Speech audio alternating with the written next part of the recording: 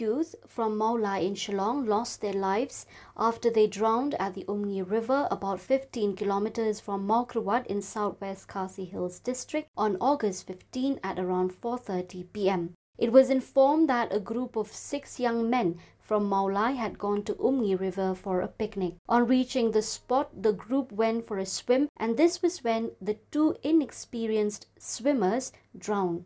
The deceased were identified as Bankin Theodore Khasi, 21 years old from Mawlai Nongmali 3, and Bakodor Lingdo Mauplang, 22 years old from Mawlai Mautawar. The dead body of one of the deceased, Bankin Theodore Khasi, was fished out at around 6 a.m. on Tuesday by one tourist taxi driver from Umpong village known as Ba'alam, who stopped the vehicle after seeing people gathering at the river bank. Locals informed that Ba'alam located the body after 4 to 5 attempts. However, he could not continue to search for the other youth as the passengers were in a hurry. Later, the search and rescue team from Shillong reached the spot to search for Bakodor Lingdo Mauplang, but the body is yet to be found till the filing of this report.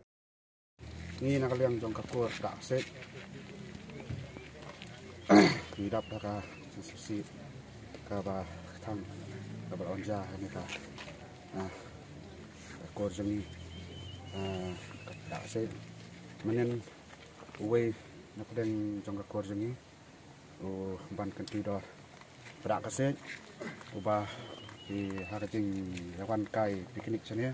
Siapa dibakot kot ikan kawa Umngi prosesi akan sau je sau sedang ni nyo tiap pa arungat nak den jong hinrungat ki bawan sini nak ajuk kadang nak Mawlai dak ki arungat kila kum nak jing bakla sia ji sla kum ngam no po kabide kan ni nak lian ka kot kajat perlak berjat tiba tentang itu ibawan menen tidak pakai suksi pan panik po